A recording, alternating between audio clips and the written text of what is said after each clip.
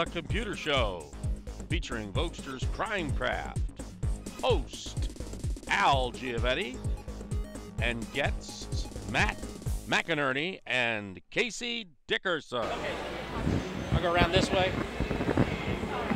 Try that. Okay. All right, are you running? This works. Okay, we're here with Matt McEnerney, and we're talking about Crime Craft, as you can see behind us and on the screen. And what can you tell me about this product?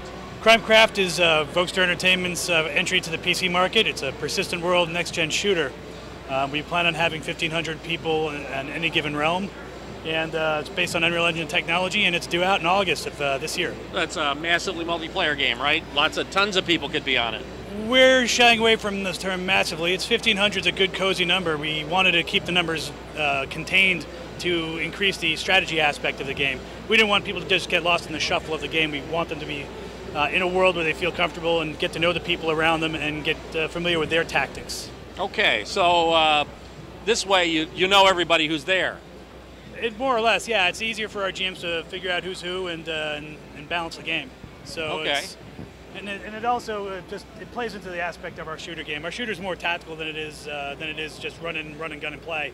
So it gears more on the side of like a Ghost Recon or Tom Clancy game rather than a Quake or an Unreal Engine or Unreal game. So if you're the one that screams and runs away, they're going to know who you are after a while. Pretty much. Or if you're the one that constantly backs out, or you're the one that goes in there and doesn't shoot anyone, then yeah, we'll know. And your teammates will know as well. All right. Okay. What else can you tell me about it that excites you? Obviously, you're excited about this. I'm really excited about it. The concept's really simple. It's go online, meet friends, and go and shoot each other. To me, it's an interesting social experiment where we're going to have a realm full of 1,500 people, and to see how people gather together and what types of groups they form, and is it going to be really large groups of people joining together, or is it going to be really small, tiny groups, that are very, very specialized? So I'm interested in the social experiment. A lot of females like to play these kind of games, believe it or not. Have you noticed that? Because of the social element, believe it or not. We allow you to create male or female characters, but the shooter genre is primarily male driven. Okay. But we've seen interest from females as well. All right. And when will it come out? It's due out August 2005. We're in retail with THQ. THQ is our retail partner. Okay. It's sold exclusively at Best Buy at retail. And we'll be doing lots of other distribution as well, digital distribution.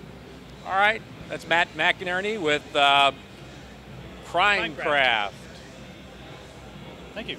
Very good. Thank you. Let me know what goes on and keep us informed. And maybe I can even get online and embarrass myself. Yeah, we'll be rolling out a beta program for press not too long.